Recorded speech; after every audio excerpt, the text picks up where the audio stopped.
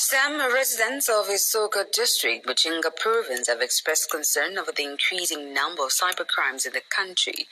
This came to light during a survey on the cybersecurity situation in the country. Meanwhile, police spokesperson Ray Hamonga says the police is running awareness campaigns about cybersecurity to the public. Richard Simbaya reports.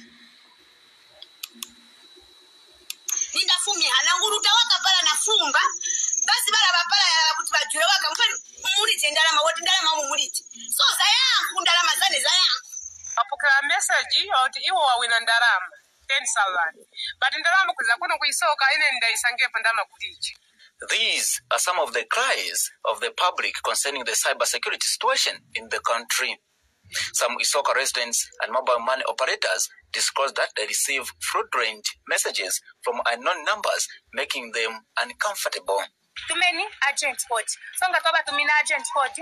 Bala chita edit. Batumena message. Kotule mwaka chimbi mpia nashida. Songa chimbi wapende mpia. Tuwadili mkenda na meshi sana. Ma 5,000 ama 6 pini. Tuwaba beda. Kutula kuena.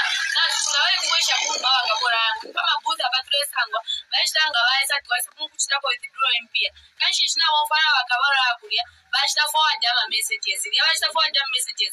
Na ifo fama agents ngata tusala pika ngata tumubele ngile uno wino. Meanwhile, a mobile money operator, Melina Lumbe, called on our fellow mobile money operators to always be careful when doing transactions. Umuntu ngalefunye mpia before taula mpere mpia ofili wa checking balance. Anti pamuru paja taisa cheate omani isa fechi number ushwe tija ishachita fe edit.